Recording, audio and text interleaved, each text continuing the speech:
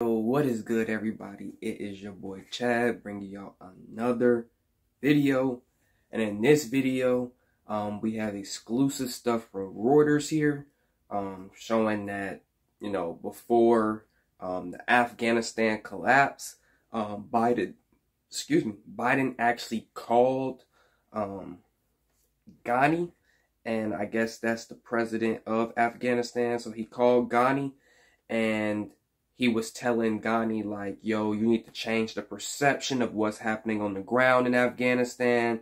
We're going to try to give you guys the best help we can, but we need the perception to change. So basically, he wanted the perception to change, that nothing's going wrong. We got it all under control, yada, yada, that sort of thing, which is a complete lie versus what we actually saw. You feel me? So he wanted him to change the perception so that way, our allies to America and also the American people and Afghan people would think something totally different than what's really going on.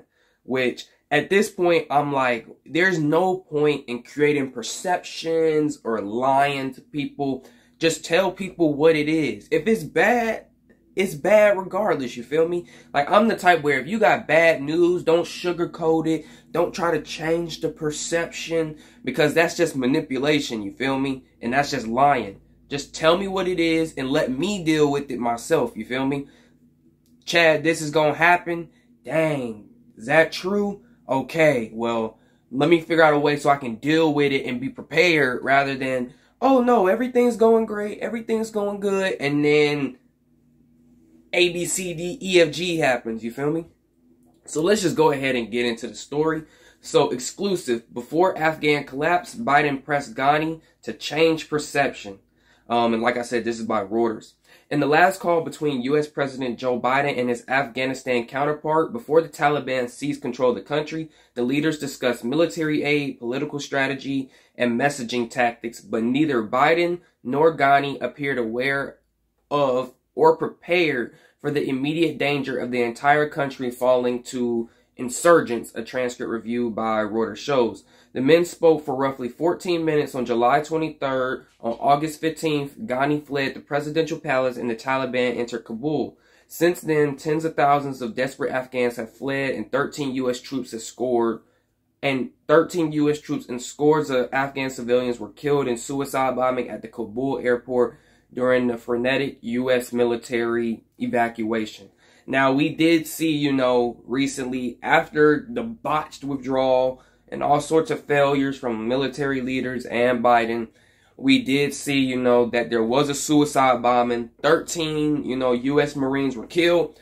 And those Marines' families are even more mad, because they're like, we just want to hear Biden say, I'm sorry for your, loss, that sort of thing. And instead, Biden's like, all he's doing is checking his watch over and over in video.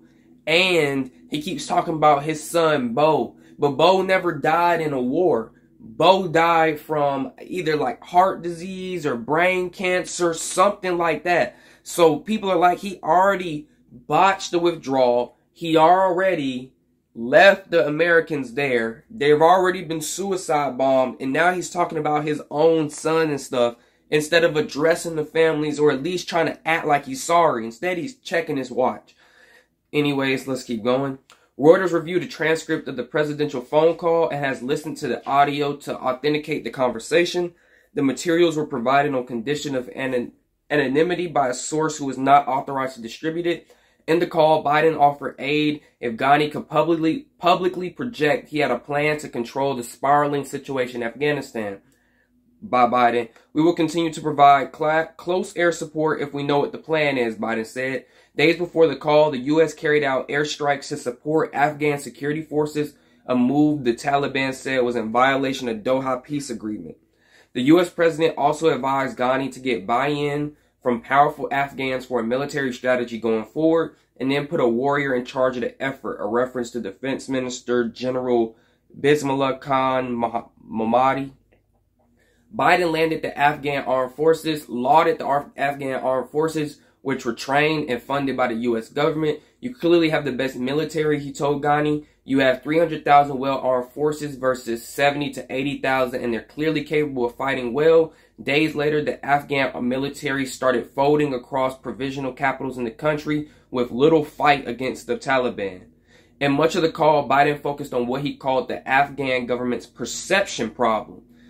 I need not tell you the perception around the world and in parts of Afghanistan, I believe, is that things are not going well in terms of the fight against the Taliban, Biden said, and there is a need, whether it is true or not, there is a need to project a different photo, project a different picture. So off rip, you know, Biden saying like, you guys have the best military, you got the best troops, all that, you're capable of fighting well, and then not even days later, the Afghan military started folding all across Afghanistan, just allowing the Taliban to take things and take over.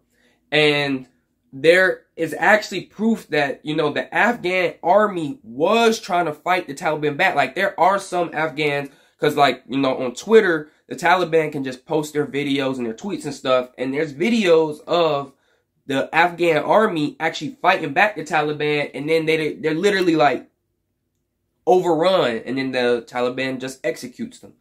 And Biden's like, oh yeah, you have the provision, you've been trained. But the thing is, the way the military, our military was over there training them was with the help of American support, you feel me? So it wasn't like, oh, we're just going to train you guys, and once we train you guys, that's it, you're good to go. You should be able to, you know, get everything done without us. No. It was, we're going to train you guys to use the American help that's here so that way you guys can defend yourselves. But as we know, when Biden withdrew, it was like, okay, here comes the Taliban. Here comes the Taliban. Let's get ready to defend ourselves. All right, let's call in the air support. And Biden's already withdrawn all the U.S. air support. Then you have the people down there like, well, what was all this training for? You feel me? Why are we even doing this if we have no support in the first place? And that's what happened. And then Biden's also like on the phone with him, because Biden said, we didn't know any of this was going to happen, yada, yada, yada. Now this call, they already removed support from the airport in July like 1st, even though Biden says he has no clue. So now you have it where stuff is not going well in Afghanistan, and instead of trying to come up with a good strategy or being like, let's try to get this area defended as best as possible, if we have to withdraw a little bit later so that we can do things smoother or do things over time to ensure American safety as well as Afghanian safety, then we need to come up with a plan. But instead, it looks like Biden was focused on projecting a different picture. So he wanted optics to be better than the actual situation, even though we should have just handled the situation the way the situation should have been handled, no matter how hard it was, and then focus on optics later, you feel me? So Biden told Ghani that if Afghanistan's prominent political figures were to give a press conference together backing a new military strategy, this would change perception, and that would change an awful lot, I think. So he said, I think, well, he thought wrong, you feel me? The American leader's words indicated he didn't anticipate the massive insurrection and collapse to come 23 days later. We are going to continue to fight hard, diplomatically, politically, economically, to make sure your government not only survives, but is sustained and grows. The White House Tuesday declined to comment on the call. After the call, the White House released a statement that focused on Biden's commitment to supporting Afghan security forces and the administration seeking funds for Afghanistan from Congress. Ghani told Biden he believed there could be a peace if he could rebalance the military solution, but he added, we need to move with speed. So already the Afghan, I guess president or person in charge, Ghani, he's like, yo, Biden, there is way that, we can get peace here with the Taliban, but we got to rebalance the military and we got to move fast because us taking our time and stuff like that isn't going to work. That's what I'm basically getting here. So it looks like the Afghan president or leader, he knows what's going on. And he's trying to tell Biden, like, let's not worry about all this perception. Let's try to get a balanced military solution. And let's do it with some speed. Like, let's have some urgency. You feel me? So we are facing a full-scale invasion composed of Taliban full Pakistani planning and logistical support, and at least 10 to 15,000 international terrorists, predominantly Pakistanis, thrown into this, Ghani said. Afghan government officials and U.S. experts have consistently pointed to Pakistani support for the Taliban as key to the group's resurgence. The Pakistani embassy in Washington denies those allegations. Clearly, the myth of Taliban fighters crossing from Pakistan is unfortunately an excuse and an afterthought peddled by Mr. Ashraf Ghani to justify his failure to lead and govern, an embassy spokesman told Reuters. Reuters tried to reach Ghani's staff for this story in calls and texts with no success. The last public statement from Ghani, who is believed to be in the United Arab Emirates, came on August 18th. He said he fled Afghanistan to prevent bloodshed. By the time of the call, the United States was well into its planned withdrawal from Afghanistan, which Biden had postponed from the May date set by his predecessor, Donald Trump. The U.S. military had closed its main Afghanistan air base at Bagram in early July. So, we were supposed to plan to withdraw from Afghanistan in May. That's what President Trump said. Biden postponed that withdrawal. He said, we're not going to follow Trump's plan. Like everything else he had just done this year, whatever Trump said, it was implemented. First day of office, what did Biden do? Put forth like 40 executive orders, and he did what he wanted to do. And he's gotten the result of what he's wanted to do. Clearly, at some point, we have to acknowledge that this is just not good leadership. All the way around, it's just not good leadership. So, they botched whatever President Trump had. Biden did his own thing. And then he withdrew from the military or Afghan air base in early July.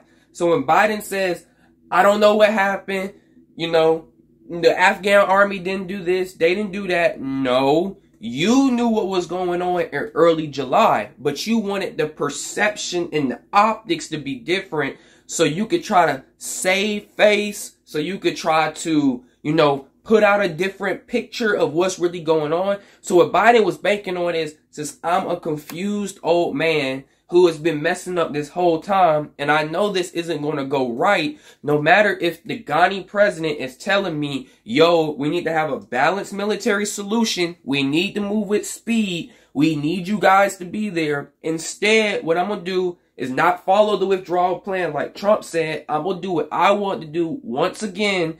Then, when it all goes left, hopefully they spin the perception to make me look better. Instead of just coming up with a balanced military solution like the man said, so that way it could be better. It doesn't have to look better, it could just be better. Anyways, I don't even want to start to get upset. So, as the two presidents spoke, Taliban insurgents controlled about half of Afghanistan's district centers, indicating a rapidly deteriorating security solution. Afghanistan was promising a shift in its military strategy to start focusing on protecting population centers, major cities, rather than fighting to protect rural territories. Biden referred approvingly of that strategy. He said that doing so would help not just on the ground, but in the perception internationally that was required to show up world support for the Afghan government. I'm not a military guy, so I'm not telling you what a plan should precisely look like. You're going to get not only more help, but you're going to get a perception that is going to change, Biden said.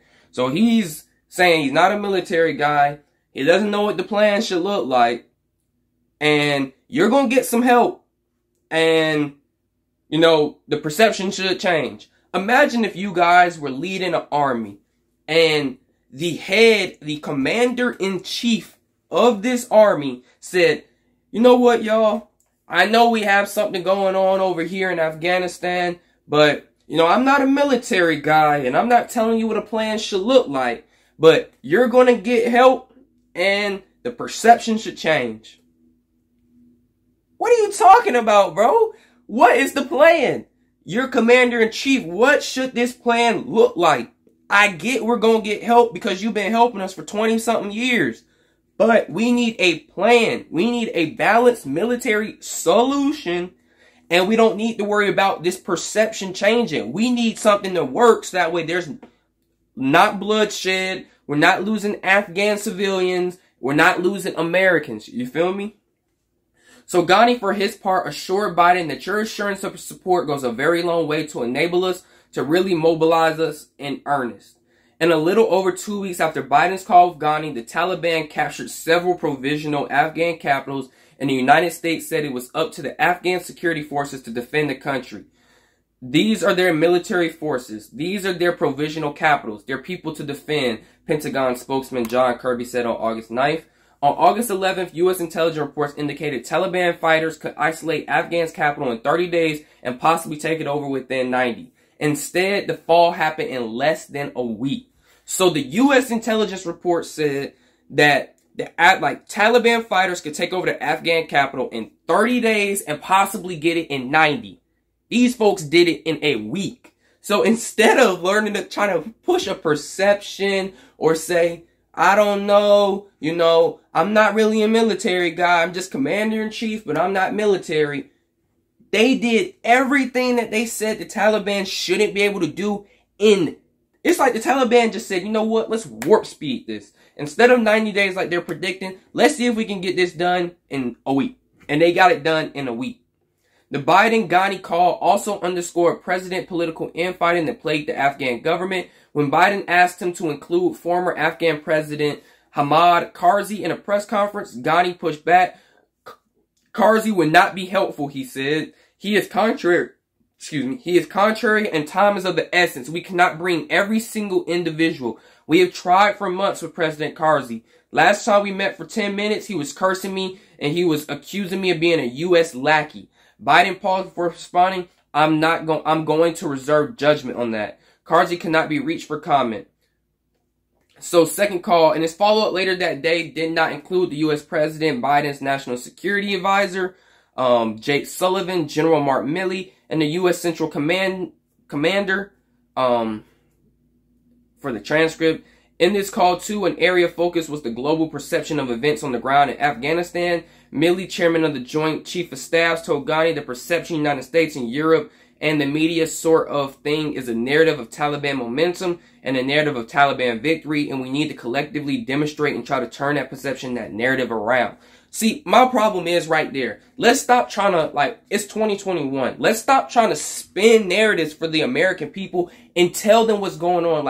At some point, we have to be cognizant. We have to be accountable that people need to know what's going on so they can prepare for the worst. You feel me? Don't give us this botched, we need to spin the perception that this is Taliban victory. The Taliban doesn't have victory and the Taliban doesn't have momentum. The Taliban won. If anything, the Taliban are oh boy, we did it. We got the U.S. military. We took over Afghanistan. Biden didn't know what he was doing. The Afghanians were caught off guard. This is a victory. That's what it was from the beginning.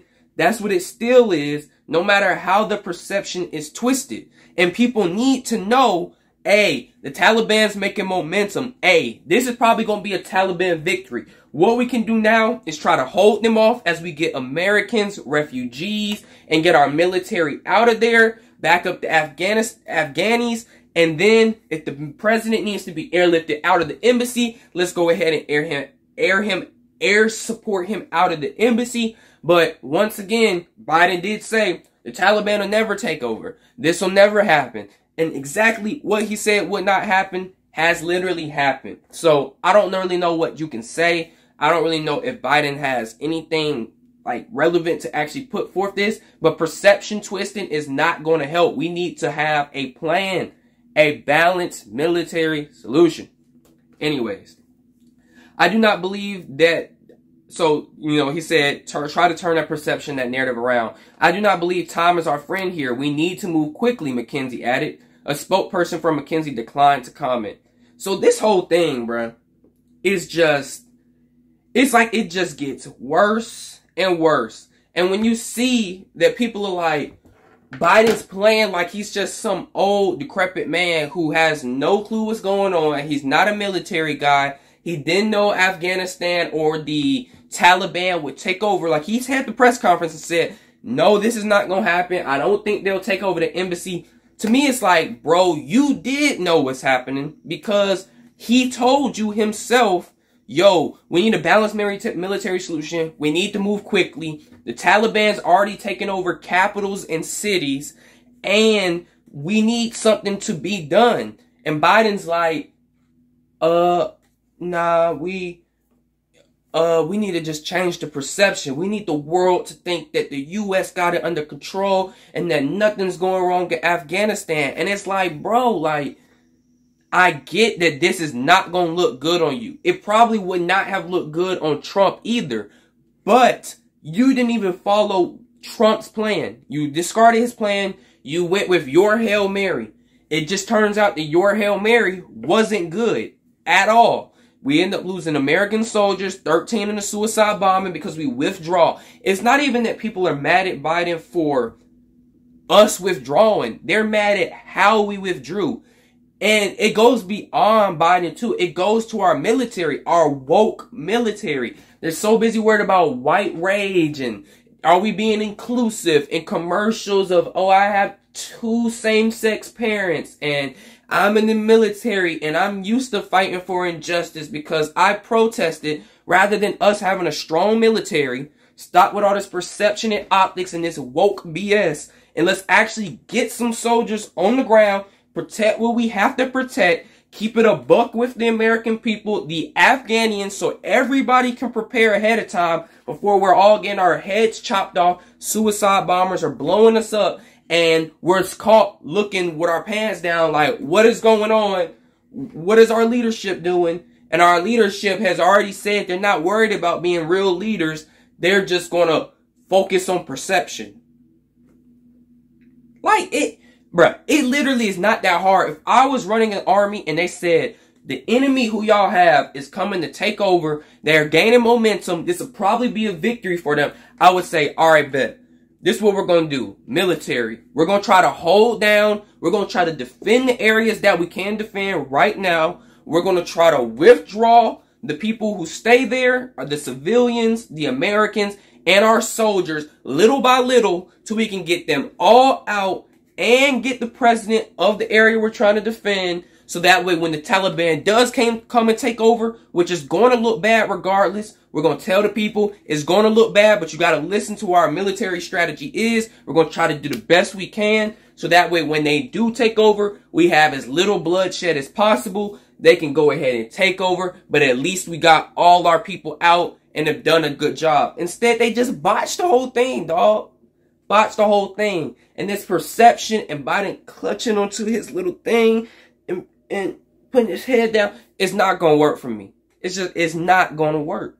I don't think it's working for anybody. Just imagine all the lives that were lost in Afghanistan to just turn around and hear, well, this was a perception thing that needed to change and we tried the best we can. But then you find out later that the president had all this information. He played like he didn't. He really did. And now we've lost American lives. The families are devastated. The Afghanians are being executed. There are people that are stranded over there, confused on what's even going on. There's no military air support from the U.S.